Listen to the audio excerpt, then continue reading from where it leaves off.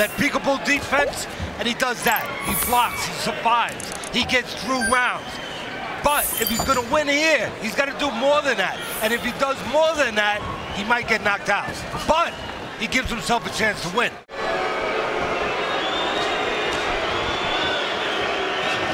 Again, we just went to round one and we went to the corners. Bernardo was soon as here with the team, and he was in the corner for Colling. Bernardo, what should we know? Beterbiev comes in, probing behind the jab. Again, if I'm Beterbiev, if I'm in his corner, I'm telling him one thing. I'm telling him, did you ever watch the Philio Stevenson years ago? You were an Olympian, and he's got a murderous straight left hand, a power punch for a southpaw. But I think that there's guys that are a little bit better than him. If he survives this round, however, he will have gone farther against Beterbiev than any of his other previous 11 opponents, including a former champion, Tavares Clout. He's a better level fighter. Well, Teddy, let me ask you this. Evaluate Beterbiev first tonight. First, I'm going to say this about Colling. He's doing enough to lose well. And if that's not strong enough and moving enough, then it's never going to happen. What I'm suggesting is maybe Colling can look himself in the mirror. Again, a lead right by Beterbiev. You're right, Ted. Come in one at a time. Body shot, backs him up. Seems to have Colling wilting just a bit here at the end of round 10. If you notice, those shots are still the looping right hand, whether it's up top or down below. Yes, I am. Tremendous. Very blessed. Me and Elaine are very blessed, and so is Elaine's husband, Jeff. Right hand. Mother Susan. We have a beautiful young boy. Beterbiev now moving in, landed with that right hand. Is that not a criticism of a fighter with a world title on the line, his reputation, the world watching? I hear you. I hear you. Somewhere between the two of you authors, I think the truth lies. His legs are betraying him. That's a hard body shot by Beterbiev. That was percussion. But that's why I said when Mark had asked me rounds and rounds earlier. Colling takes a knee as he goes down, as he has been beaten down by Beterbiev. There's no question Beterbiev in this round has upped the action.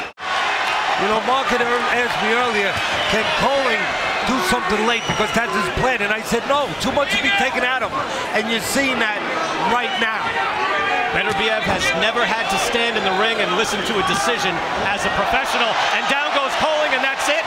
He will still not have to listen to the cards. A knockout win and the light heavyweight championship to Artur Beterbiev. Accumulation of punches, and then the second knockdown and the end of the night with the right hand. 13 knockouts against Kalajic. Left hook. Instead of coming out with a jab, he just came right at him. Sweeping right hand. Just look at that upper body of Beterbiev. You see such a sturdy guy. You got a guy who physically looks like he would be heavy-handed, doesn't he? He chases him back, nearly put him through the ropes. Kalajic. Fellas, Beterbiev isn't just sneaky, he's physically stronger. Kalajic has a 3.5-inch reach advantage. What he hasn't shown is... But I think he's afraid to throw it because he's been hit with some left hooks from Beterbiev. Absolutely, he doesn't want to open up to get hit with right hands like that. But he don't have to take a chance. You got to keep this bull above him. And I'm talking about Kalajic. Side, and it was a right hand that landed for Rob, and then Beterbiev comes back and has a short shot that has success with it as well. It's entertaining with the action we're seeing here, but can he sustain it? Trading punches. Look at this. Back and forth they go. Short right hand from the champ, and Kalajic is hurt. Paid the price. That's a technical knockdown. The rope supported him as the knee was going down. 4, 5, 6. We saw it coming. What could potentially be too risky of a strategy. It's not just boxing. That's called power boxing from Beterbiev. He's hurt. Big round for Beterbiev. And he got Kalajic damaged there in round 3, and now smothering again here early on in round 4. Oh, and here comes Ron saying, I'm going to go for broke, and he scores. Watch it fall. Right hand from Kalajic gets turned around, and Beterbiev lands a right hand of his own. It's not, and I think Kalajic is still hurt from that last round. He was hurt. He was buzzed at the end of that last round from the right hand. Even this mauling, smothering stuff on the inside. These short left hands that are coming from 4 inches away are doing damage. He just gets beat up right now. Look at this. That is better. Bruising is a great descriptive for Beterbiev. Towards his right. That's the range that Beterbiev wants to be at right now. That's a danger zone if you're Hot Rod. And there is the right hand that was able to get around the guard of that left. Then he goes to the body with one as well. Chopping right hand. Overhand right from Beterbiev. And Rod is hurt again. He's hurt. Wobbly feet, but yet willing to exchange. Oh, he tried to go with a 1 punch. Artur Beterbiev. Will it be 14 for 14? As he comes out, and this fight is over. Beterbiev retains his title with a 5th round TKO. I'll let you keep taking the beating, brother. Yeah, just too much pressure from Beterbiev. Nice overhand right. That's the shot that I said it was going to land, and it landed hard. And the ref just stepped in and seen enough. The legs of Kalajic was just not underneath him at all. Big overhand right on the temple as he pulls straight back, and the pressure coming from Beterbiev all night long.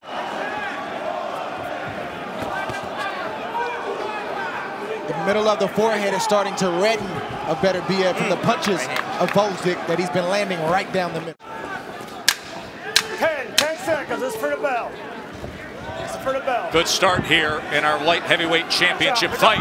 Off balance that time at the end, and down goes Volzdik. That is being scored a knockdown. That's short clubbing work on the inside. All 3 judges have been informed now that that is being overturned to a slip. It is not a knockdown. Well done by the Pennsylvania Commission. Over to Teddy Atlas to inform him that it was overruled upon review on the replay and it was a slip. But he did not like how Teddy berated Gary Rosado, the referee, coming out of the corner.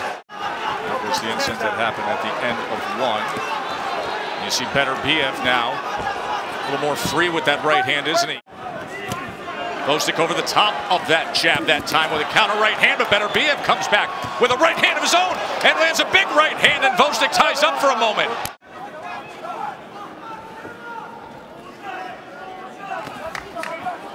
So a right hand from Artur Beterbiev. Beterbiev, 34 years old. Volzdik at 32 years old. So long amateur careers. Here you are, guys 14-0, guys 17-0. They say, listen, let's do it. Let's just get after it here and unify. Hall of Fame fighters, that's what they do. They take risks. You see some of those right hands are straying just behind the left ear. As Beterbiev is willing to throw some most curling and looping right hands. Combination, that time from Volzdik. Trying to cut him off with the left hook, and occasionally he'll escape. Beterbiev. End of 3 here in Philly. And then Beterbiev returns fire in the midst of round number 4. Light heavyweight world championship unification bout. Joe, that straight right from Beterbiev to the solar plex of Volzdik was a heavy shot. And I know Volzdik still feels. Our 2 world champions toe-to-toe here in Philly. End of 4, a quick break, and we will be right back. If you be on the ropes, you'll stand up target for a big puncher. And if you lose concentration just for a split second test, well, you might have to pick yourself off the canvas. Round number 5, the rare occurrence of a light heavyweight unification title fight between undefeated world champions. Neither fighter are body punchers, but with the punch they do throw well to the body is a straight right. You see that right hand? Yes. That Beterbiev just landed. And there's another good body punch by Beterbiev. Here's the deal with Beterbiev, no matter where it's aimed for. And meanwhile, Volzdik firing back, and able to get away from a right hand there. And now tying up on the inside as Beterbiev lets loose. He's looking for any opportunity to land anything on Volzdik.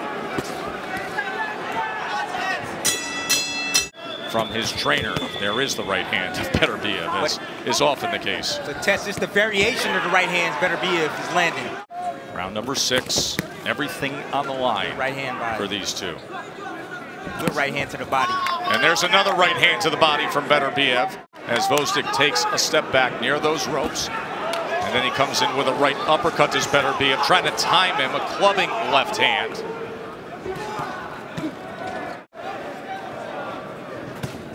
And here's the thing, these fighters know each other way better than we know them. And the weaknesses are not necessarily what you see with the eye, it's the intangible. It's in certain moments. Ramsey said that we want to see if Gvozdyk is comfortable in every single range. And I said, well, what range do you think he's not comfortable in? He said inside, in the pocket. And Teddy Atlas just warned him, not too close when you jab. Yes. Beautiful shot. Yeah, but Gvozdyk got the better of that, and he hurt Beterbiev. Good work there. End of 6 is heating up here in Philly. Oh, and a clubbing shot. And they're saying no knockdown scores. Well, you don't have to worry about bruising and punishing when it comes to Beterbiev. I mean, he throws punches on the inside where his forearm ends up behind the guy's head at times. But this is why a lot of guys don't take these kind of risks. They don't want to take these kind of fights. They don't want to deal with this kind of pressure for the whole world to see. Up jab that time. Yeah, and occasionally gets popped with the jab, sitting right in front for a little bit too long. There's that left hook from Beterbiev. Right hand to the body. Once they hear that clap of the final seconds of each round, we get intense action. Sitting in round 8, 89 punches landed from Beterbiev, 87 from Gvozdyk. No, Gvozdyk right now got to answer himself some questions. That right hand to the body. Keeps going there with it. Straight right hand to the body from Beterbiev. And you see the offense. Gvozdyk comes with a right hand over the top against Beterbiev, and a 1-2 with a right hand that lands on the back end. That's what I'm talking about. Answer those questions.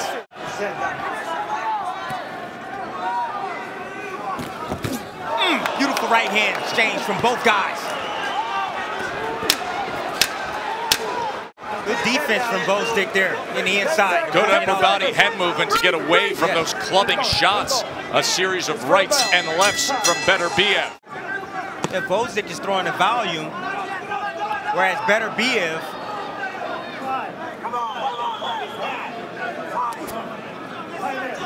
those are shots that overhand right he got to be wary of. Throwing the jab through, that body shot right there, that hurt him. You see the elbows get pinned down on.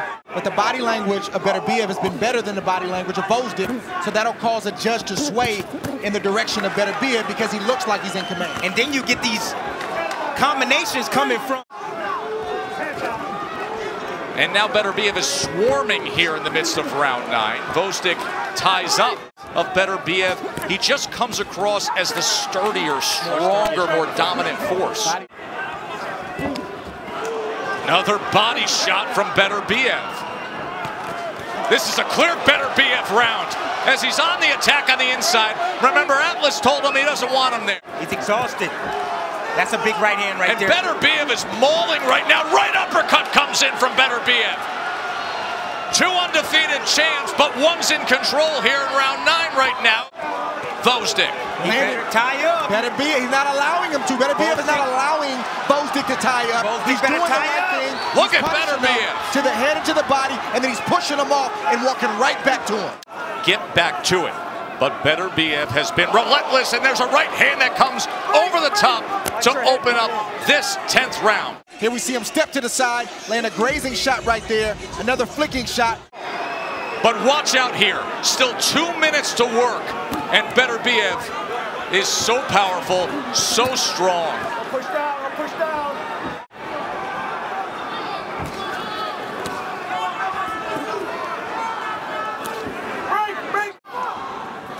Right hand comes in again.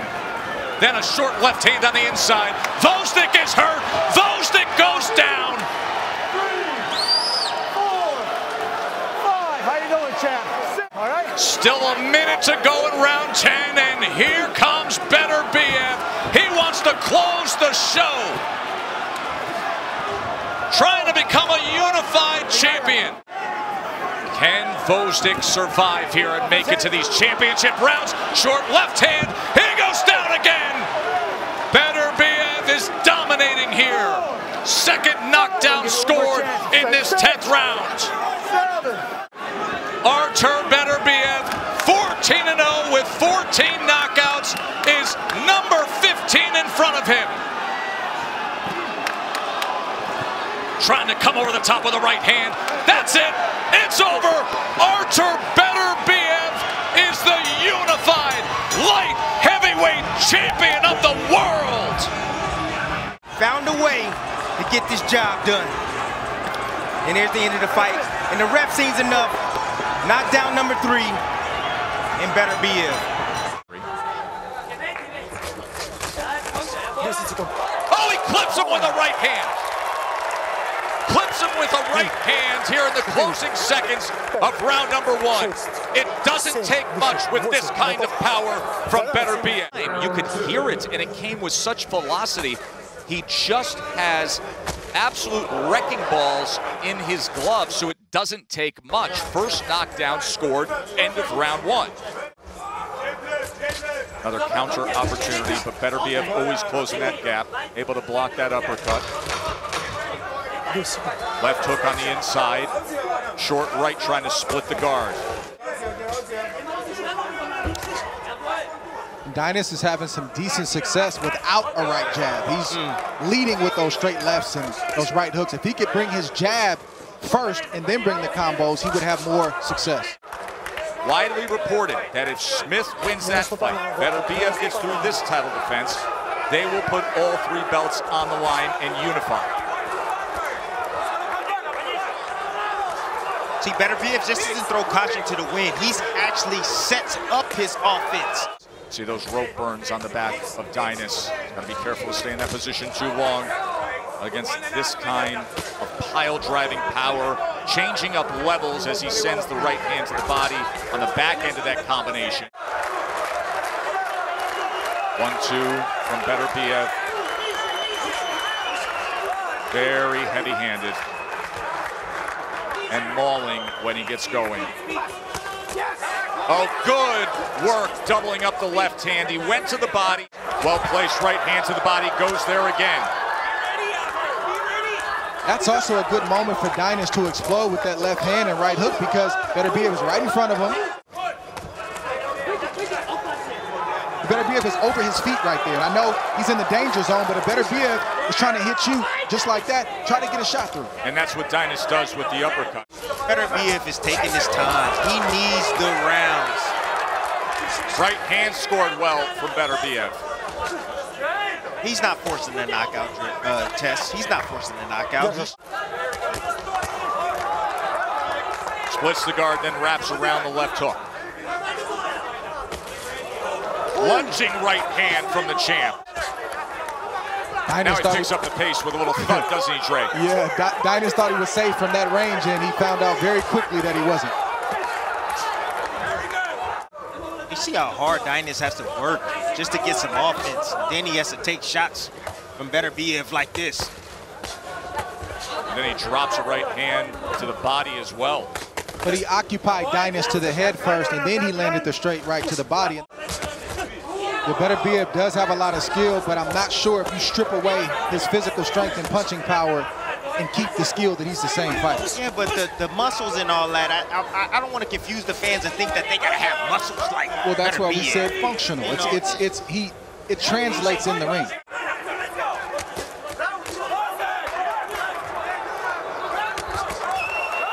Body work and then brings it upstairs.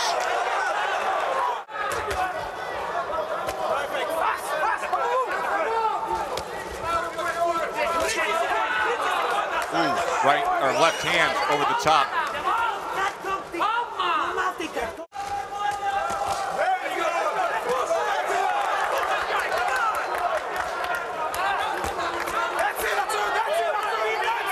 From a programming standpoint, you want a devastating knockout.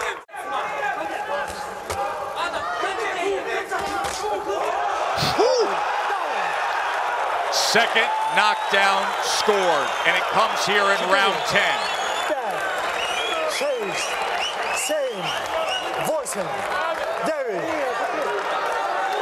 He doesn't look good. Oh, they're up on the apron. That's it. It's over.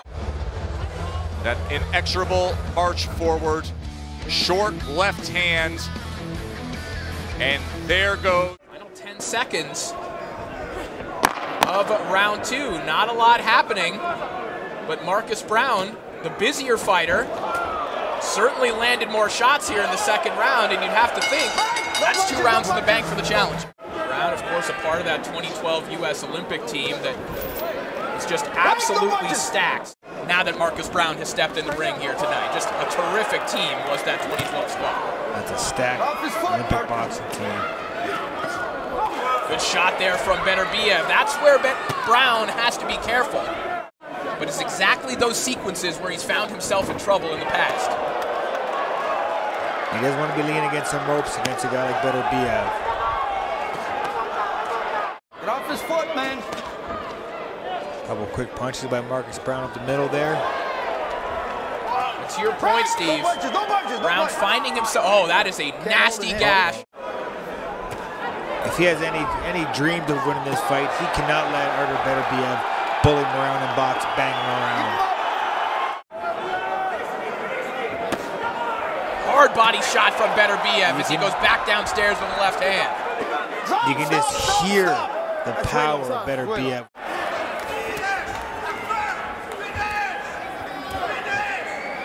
Marcus Brown throwing hard shots to the body in response as well. You have to hand it to him.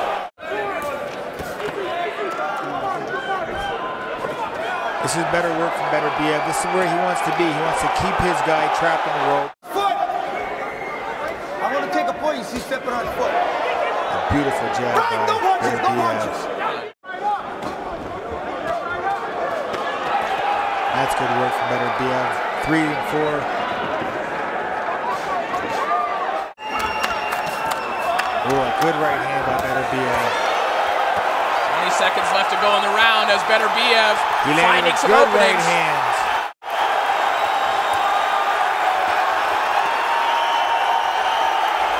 Brown trying to counter off the ropes, but Beterbiev just overwhelming him right now. And Brown just covering up as the seconds tick away. Absolutely. Like we said earlier, sometimes it takes a little bit to get going. And now he's almost in full throttle here by the end of that last round. Good left hook from Beterbiev. Freezes Brown along the ropes. Oh, and a beautiful 1-2 by Beterbiev. He's behind it with a good left hook, and there's that right hand that he just wraps around the guard of Marcus Brown. Beterbiev leaps in. Leaps in with a jab, comes behind it with a right hand, and Brown barely stays on his feet. I feel that now that Marcus Brown has slowed down a little bit, I feel that he has a little more confidence to throw that power jab and really push Marcus Brown in the corner. So he can unload like he's doing here.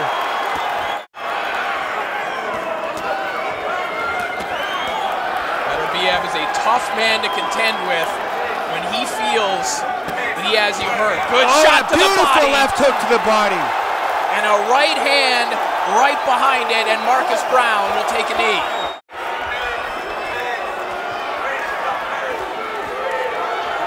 One minute and change is an eternity for the only world champion in boxing with a 100% knockout ratio. And Corey, to point some note, as we mentioned earlier, Beterbiev isn't just an aggressive, tough fighter. He's skilled and smart. Take away the left hand when he has Marcus Brown on the ropes and dig those shots to the body. He's a very, very smart fighter, just like he did right there and scoops that right hook or that specialty shot. Brown still trying to recover. Beterbiev, you see Brown just stationary. Beterbiev's able to turn him. He's able to get different angles. 10 seconds remaining here in round 7.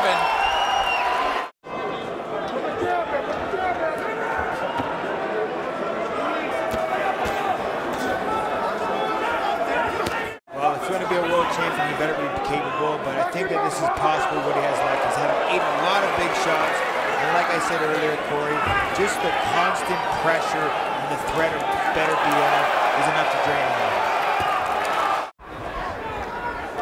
From the challenger. Another good right hand from Beterbiev. Round 9 begins.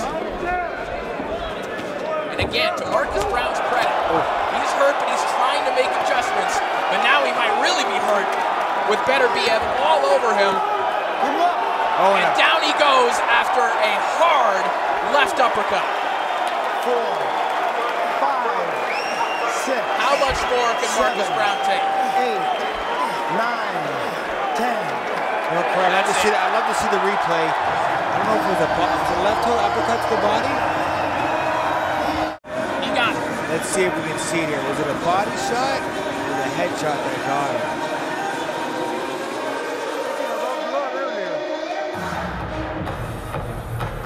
Left hook to the body. That was a body shot, right delayed on. reaction. Absolutely. Liver shot did it.